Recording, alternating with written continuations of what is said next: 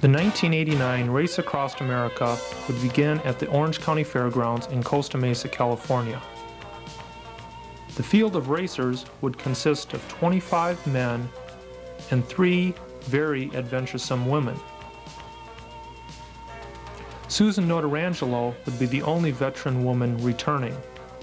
The other 2 rookie entrants would be Kathy Busby of South Carolina and Diane Owens of Texas. For everyone, the chance to compete in the Race Across America would be an experience of a lifetime. They would be racing 2,910 miles across deserts, mountains, and through all weather conditions. There would be no time out for sleep, meals, or mechanical breakdowns. Just to attempt this race would be an incredible accomplishment. The route would take them from California through America's heartland before their finish at the George Washington Bridge in New York. And our last rider of the introductions, a veteran of many ultra-marathon events, the winner of Ram 85 from Harvard, Illinois, riding a Terry bicycle sponsored by Nike, Cycle Stars, and LT helmets, Susan Notorangelo.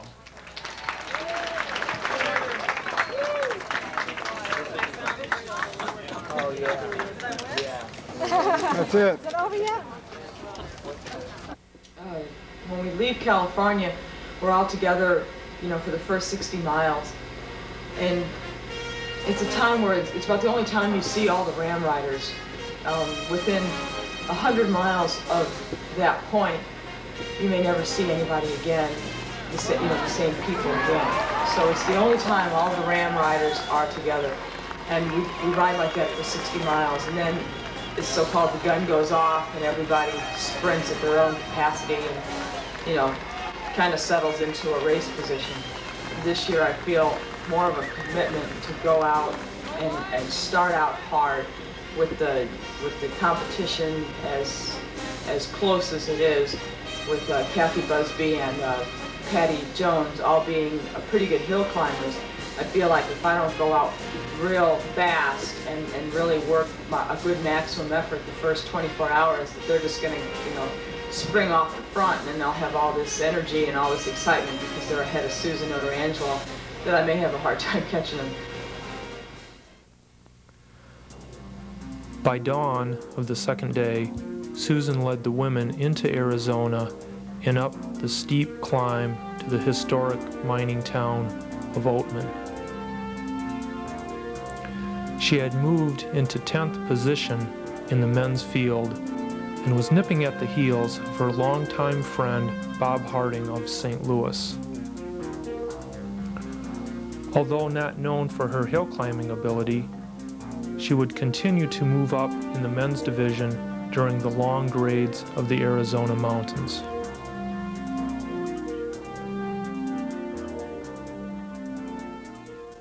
Her experienced crew would consist of Phil Cole, Dick Neppel, her husband Lon Haldeman, Mike Grogan, Margaret Ardelt, and Lee Mitchell. She would be joined at the Mississippi River by longtime friend Fritz Markey and father-in-law Ed Haldeman, who would add new life and enthusiasm to a tired crew.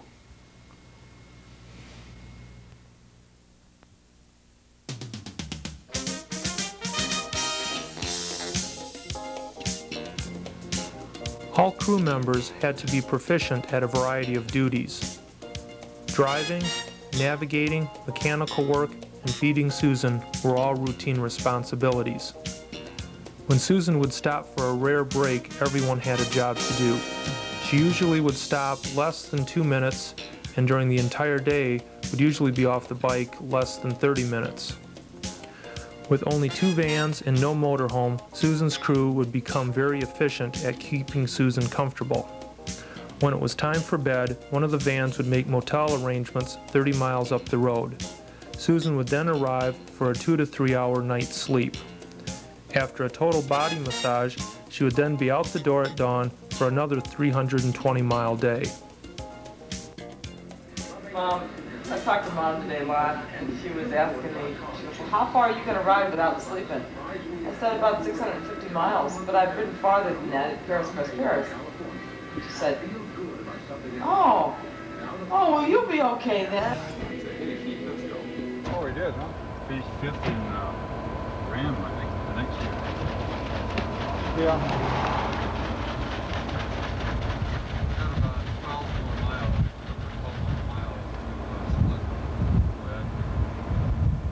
Is that a new gallon of Ultra Energy? That's where we're going. It's your last one? Last one what? Is that our last Colorado? No, we got a whole gallon done. Now we got a whole other gallon done. Great. When we get to, did we get? How's it going? Good. Hot, another hot one. Yeah. Yeah, Sue's having the same complaint. Hopefully it gets... Last night in Amboy, didn't it? No. Seemed very familiar. The old Rappy Tour. Yeah. Well, it was 30 degrees cooler than 118. Yeah, at least... I think that day was the hardest day of my life on a bike. Yeah, that was bad. Well, at least Altman was cooler. Yeah. Susan's success so far in the race across America was not surprising considering her past transcontinental accomplishments. In 1982, Susan set the first women's transcontinental record of under 12 days by crossing the country in 11 days, 16 hours. In 1983, she teamed up with her husband Lon Haldeman on a tandem bicycle, and they set a new record of 10 days, 20 hours. In 1985, Susan won the race across America with a winning women's record of 10 days, 14 hours. In 1986, she returned with her husband Lon Haldeman to again set a new mixed couples tandem record of 9 days, 20 hours. As Susan neared Albuquerque, New Mexico, she was right on her record-setting pace. The fast 50-mile-an-hour descent into town was one of the highlights of the race.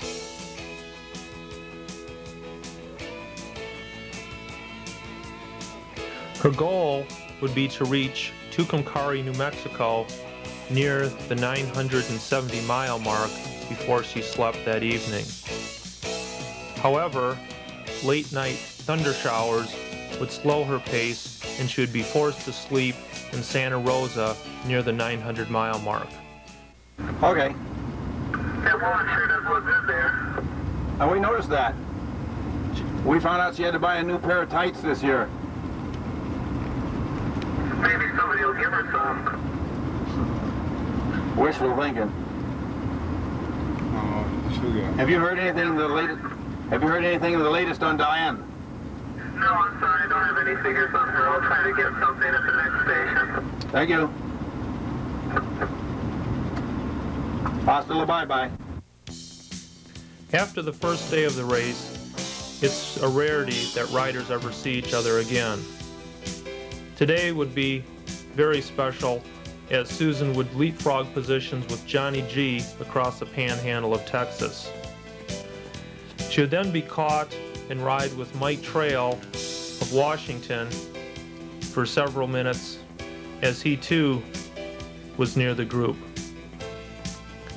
Al Muldoon of Michigan was also in close proximity, and Al and Susan would again trade positions numerous times for the remainder of the race.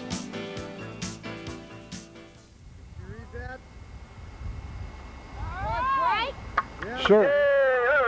1,000 miles! Suzanne Notorangelo makes it. There she... Okay, 1,000 miles. 1,000 down. Okay. Could I have a piece of turkey, rolled up piece of turkey, or roll up a piece of bread with the turkey around it? Or other way. Have a bread sandwich? What? Have a bread sandwich made out of turkey? Yeah, I just want one piece of bread and one turkey. Okay. Where are you at right now? You know how far I've ridden today? This is incredible, Ron. Well, I think it's incredible.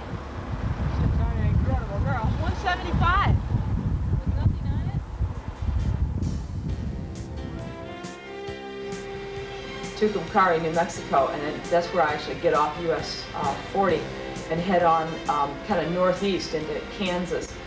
And that day, I think, will be difficult because the heat will be there. It'll be, you know, hopefully it won't be 90, but it could be between 90 and 95 all day. And then the moisture of the Midwest starts hitting you, and, you know, then you're tired. And as you roll into that area, it's nice and flat, and boy, it's just wonderful. Are you gonna set the record of 9 days and 4 hours? I'm gonna try. We worked real hard for the Feel first pretty good 3 about it right days. now? Microphone in front of What you. else was the purpose of the I got it. first If 3 you want to- days? I could have sat back there with Diane and just come in under 10 too. Because as you're setting right now, I mean, you know, Casey was asking me yesterday, how's your schedule in relationship to the record? You know, like that was the big thing to set. And I said, well, 10 days, 2 hours, that isn't really even the goal. I said, we're looking at something a lot more ambitious than that. You know, and when I showed her your schedule, I think she was kind of surprised that that's what you were really shooting for. You know, when Cindy started, you were shooting for 9 days, 23 hours. So, you know, it's still within your reach, you know. But I think the thing that's most important is that you're riding up to your full potential. And you kind of start hitting Kansas, and all of a sudden you're dropped into lower Kansas, which is nothing but these huge hills. And I think that'll be a difficult day for me. I've never enjoyed riding through Kansas. It's a 400-mile. The state is 400 miles long, and it's, you know, it seems like you enter Kansas one day and it takes you 3 days to get across it. It doesn't. It takes a day and a half, but it's overwhelming. You're just in Kansas for so long. It's the longest state you're in, and it's very. I find it very monotonous, and just the scenery doesn't change. It's either hills or it's flat, but it's just there's the population. There's no people. There's no cars. I find Kansas very boring, and it also be fun. The only good thing about Kansas is that it's connected to Missouri. Missouri is my home state. I was born and raised in St. Louis, and it's 240 miles from the southern tip of Missouri to St. Louis, and that's where all my family will be, my mom and dad. My baby's staying there, but I won't get to see her.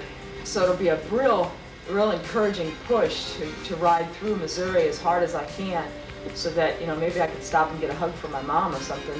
If I waste too much time before then, I won't even be able to get hugs from anybody. No, that's fine. I've really quit. I've had it. What do you mean you've had it? You can't. Listen, you had to hurry up and get to New York so you can see your daughter. She's really cute. We've enjoyed having her around, and she's doing great. I don't know if she's even going to want to leave. So you want me to do this every year so that you can babysit Rebecca? I think so too, Mom. Okay. What you doing? Good. You look good. Feel good? Well, it's really for the half night when I get started in the morning, it's really a painful. You ought to see the skinny picture I have of you. That one we took at the condo? Yeah. You look so skinny, it's unbelievable. I got a lot of fluid on board. See how big my legs are? You're going to make it, aren't you? Oh, yeah. Tomorrow morning we're leaving, and I hope to make the Mississippi River in 6 days even, so that I'm sleeping on the east side of the river on Saturday morning, you know, about 4 o'clock in the morning. Then I'll wake up and all my friends from Illinois are coming down. Tom Spanadeus said he'd come down to ride with me a little bit. The McKennas are coming down. Even Bill and Dawn said they may try to come down. So even if nobody comes down, behind every corner I'll be looking for them. And hopefully I'll beat them across. I think Indianapolis is 800 miles from the finish line, about that. So now you ride a double century and you're only 600 miles, and you ride another little double century and you're halfway there. And all of a sudden the race, to me it's like the race is almost over. And every mile you ride, you're finishing the race now, versus the middle section, you're just kind of out there in the ozone. In the beginning you can feel the race. And then in the middle, you're just out there in the middle of nowhere, And then once you hit like Indianapolis, you're down in the hundreds of miles to finish. There's nothing left but just a couple double centuries. And I think it adds a spark to the race, and hopefully it'll add a spark to my riding. For this year's Race Across America, Susan would be taking part in a special test to determine the long-term effects of sleep deprivation on marathon cyclists. Before the race, Susan would be tested several times to establish a base for which she could be compared to during the race.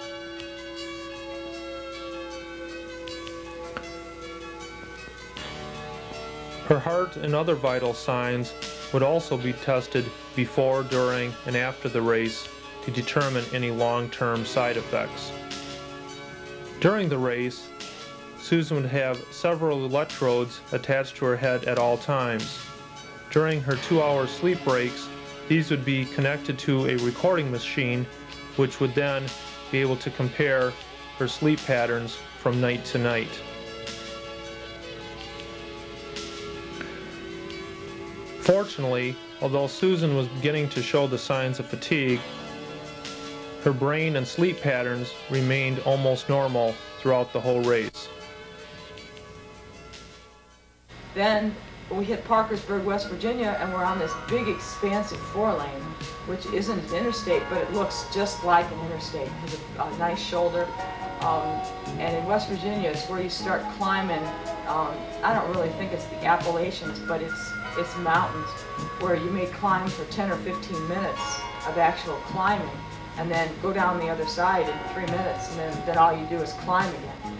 So you really start your climbing. I think Parkersburg is about 550 miles from the finish. Mainly it's up and down until you find another valley that they've routed you through. I don't think it's any more difficult than the Appalachian Mountains. In fact, I think it's easier because up into the point of Parkersburg, you haven't been climbing. You've been rolling around, Illinois and Indiana and Ohio, but you haven't done any climbing. I just hope that my own mind, that I have a clear mind, so that when I make my descents, I can be a safe descender. That's all I hope.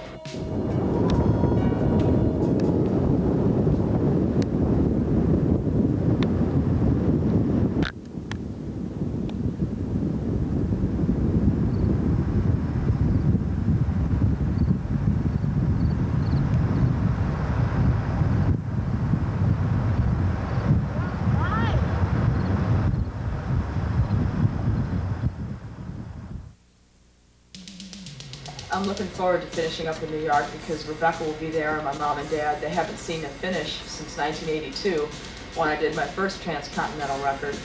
And I really want to do well because they're taking the time to come to New York to, out of their busy schedule. They're bringing my baby and my nephew, and I have a lot of relatives in New York because my dad is originally from Tarrytown. When I win, I'll get my trophy, the transcontinental trophy. I'll win Ram, but I'll also get to visit my family in New York City, and that also is very special to me. Shortly after midnight, Susan arrived at the George Washington Bridge, cheered by a handful of friends and family. Race Across America director John Marino, along with past Ram winners Casey Patterson and Elaine Mariel, would present Susan with her trophy. Susan's new record of 9 days, 9 hours, and 9 minutes would have beat all of the men in the first 3 years of Ram. Her crew had been perfect and was proud to have been involved in such a physical and mental effort by Susan. This race concluded a year of planning, dedication, and focusing on one goal, and highlighted a career of 5 transcontinental records. It was now time to hold her daughter Rebecca and return to their hometown of Harvard, Illinois.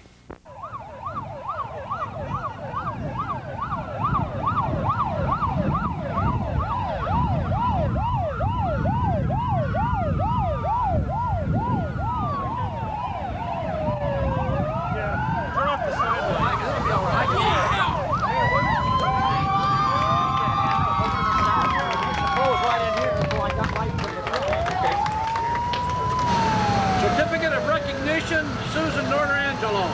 Whereas Susan Notorangelo recently won first place in the race across America, and whereas Susan Notorangelo has received this first place commendation for riding a bicycle from Costa Mesa, California to George Washington Bridge, New York City in 9 days, 9 hours, and 9 minutes.